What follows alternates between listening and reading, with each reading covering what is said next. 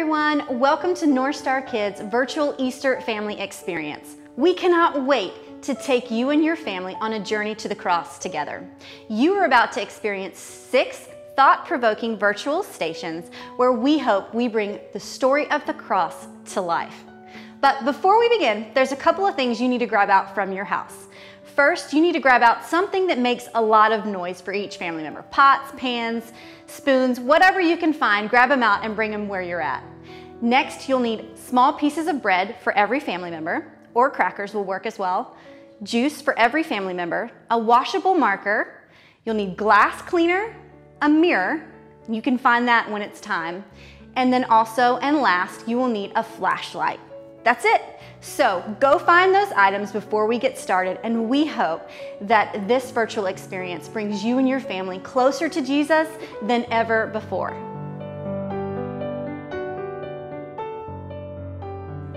Shalom! Welcome to Jerusalem. Everyone in town is so excited because guess what? Jesus is coming, and we are having a parade to celebrate him. This is the day we now call Palm Sunday. And when Jesus lived on earth, the people praised him by waving palm branches and shouting, "Hosanna, Hosanna." They were so excited to see him.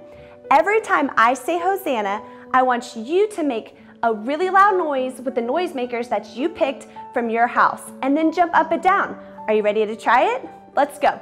Hosanna, Hosanna. Good job. You guys were super loud. I could hear you all the way over here. Can you believe it? The big day is coming because the King is coming to our city. I can't believe it. Jesus was riding into Jerusalem on a donkey, just like the one I have here next to me. And as Jesus passed by, people shouted, "Hosanna, Hosanna," and they would wave their palm branches, and they would also lay their coats down on the ground so that the donkey could walk on them. Then they continued to shout, "Hosanna, Hosanna." The celebration was a few days before Jesus died and rose again. And after Jesus' parade, he met with his disciples to have his very last meal. So at this time, you're gonna grab your family guide booklet and your juice and your bread and get ready for your next virtual station.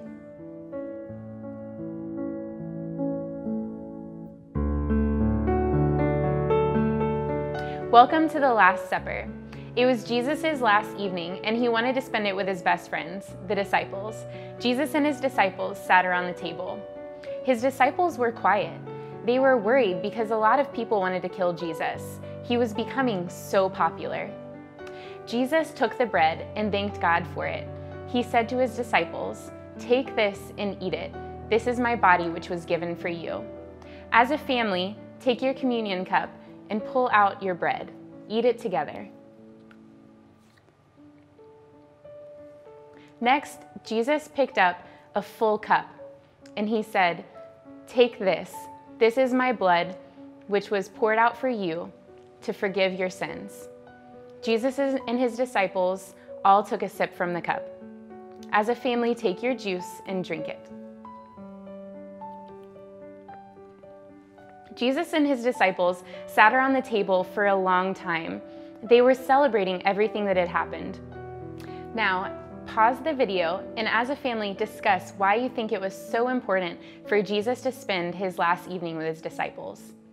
Talk about some ways that as a family you can spend time together and show each other your love.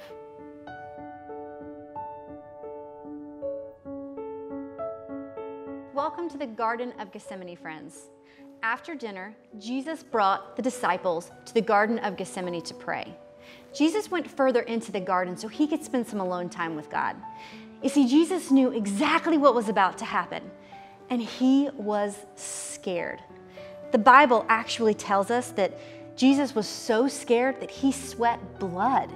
Can you imagine being that scared? Even though Jesus knew what was about to happen, and even though he didn't really want to go through with it, he knew he needed to trust God and obey what God wanted him to do. Shortly after, the Roman soldiers came and arrested Jesus and took him away. Now, he didn't ask for help. This is Jesus. He could have called down 10,000 angels to come and save him. But Jesus didn't. He went anyways. He knew that we needed our sins to be forgiven in order to be a part of God's family forever. And in order for our sins to be forgiven, Jesus knew he had to be the one to take our punishment of sin and die on a cross. Now, let me ask you a question. Do you know what sin is? Sin is anything that we do that disappoints God. Anything that we do, big, small, or tiny, that goes against who God is and what he stands for. Jesus came to this earth to die for those itty-bitty, tiny little sins that we commit, just as much as he came to die on a cross for those really big sins that we've done before. In the Old Testament, in Jeremiah 17:1, it tells us, sins are illustrated as being engraved into the tablets of people's hearts.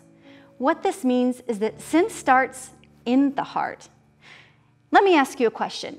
Is it harder to do something right or do something wrong? It's a lot harder to do something that's right. Why is that? Well, actually, the minute we were born, the minute we took our first breath into this world, we were born into sin. Sin was placed in our lives. We don't have a choice. That's just where we live. It's the world, and it's broken. But Jesus came to change that.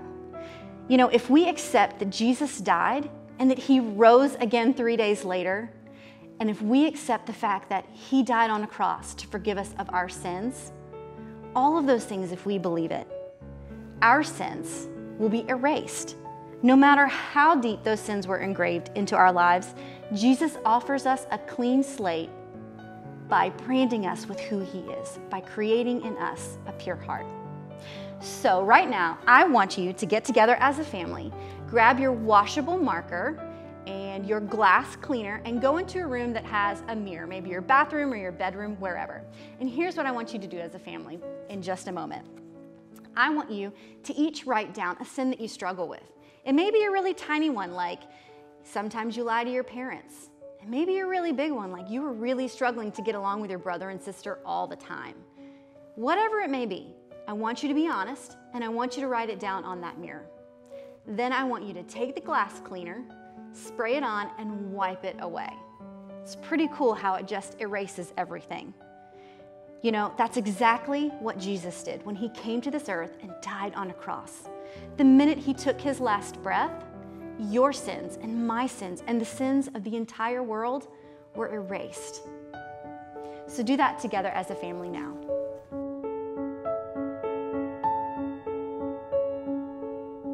When Jesus was arrested in the garden, he was taken before Pilate, and he was beaten with a whip that looks similar to this. It had pieces of bone and metal and rock, broken pottery. Can you even imagine how much that would hurt? Afterward, he was taken, and he was mocked. "King of the Jews," they cried, and they laughed at him. And then they put a crown of thorns on his head. Looks like it would hurt, right? After they put the crown of thorns on his head, he made his way to Calvary, where he held this huge cross, and he was nailed to the cross with 3 nails that may have looked similar to these. Now, you may be asking, why in the world would somebody do something like that? And it's the simple fact that God loved us that much, that he wanted to free us from the sin. And sin are all of the bad things in life that we do that separate us from God. And he just could not bear that. So he gave us the ultimate gift in making sure that we would have the opportunity to accept the forgiveness that he has given us. On a cross, he breathed his last breath, and from there, we have the option to accept that forgiveness. So at this time, gather your family together and pray. Welcome to the tomb. After Jesus died on the cross, he was placed inside of a tomb where a giant stone, just like this one, covered the entrance. 3 days after Jesus died, he was placed inside the tomb, the stone was rolled away, and Jesus was alive. How exciting! Do you guys want to come inside with me and see the place where Jesus lay? Come with me.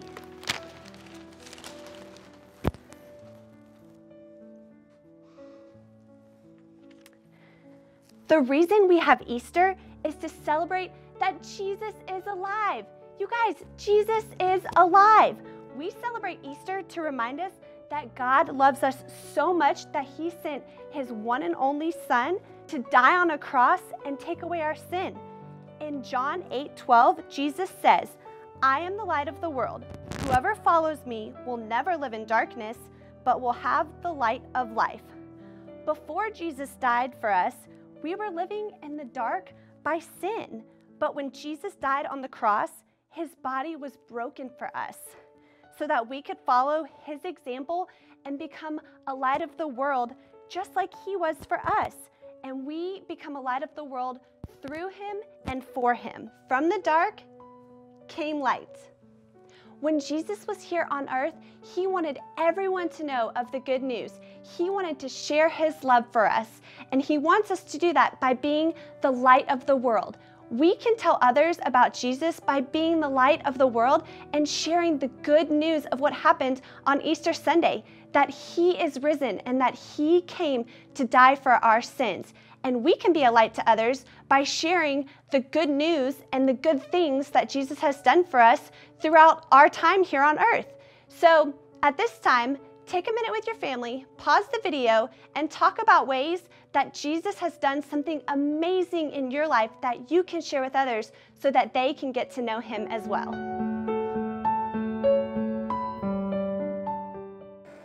The Bible tells us that not only is Jesus the light of the world, but he is also the living water. He is the source of our salvation.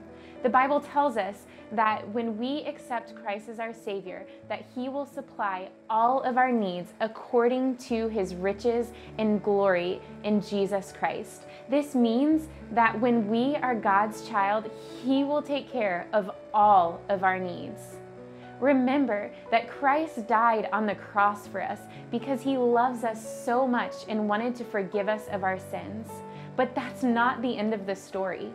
3 days later, God rose him from the dead. Now God is in heaven calling to you because he wants you to be a part of his family. These rocks represent God's love for you and everything that he has done for you.